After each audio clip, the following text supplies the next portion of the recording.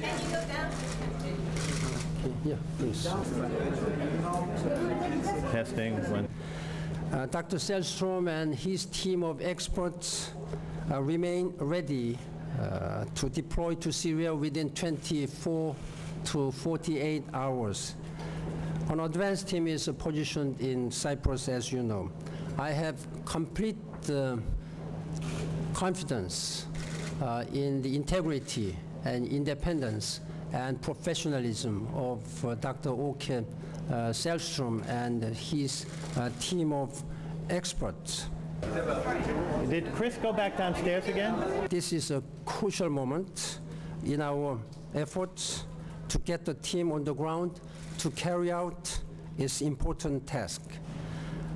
I take seriously the recent intelligence report of the United States about the use of chemical weapons in Syria. On-site activities are essential if the United Nations is to be able to establish the fact and clear all the doubts surrounding this issue. Okay, so I don't know where the mic is on. A credible and comprehensive inquiry requires full access to the site where chemical weapons are alleged to have been used. I again urge Syrian authorities to allow the investigation to proceed without delay and without any conditions. So we're trying to set up a speaker over there. Today, 29th of April, is an annual day of remembrance for the victims of chemical warfare.